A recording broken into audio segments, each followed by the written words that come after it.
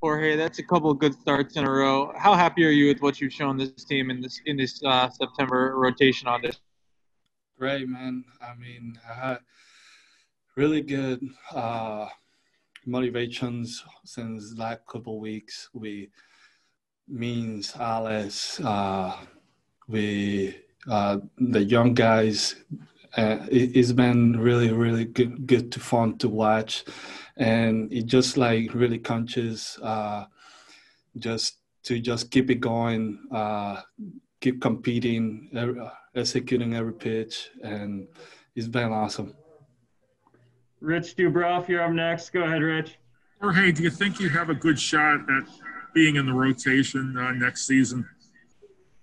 Yeah, absolutely. Since I get drafted and since I get called up as one of the big opportunity, I want to be a star on the MLB level. And the most important thing is just keep keep consistent. That was one of my toughest things. Just keep consistent every outing, and that's how I'm trying to show up everybody. I just try to lock it in on and executing, having a good plan, and have the good energy out there always, and it's been really good.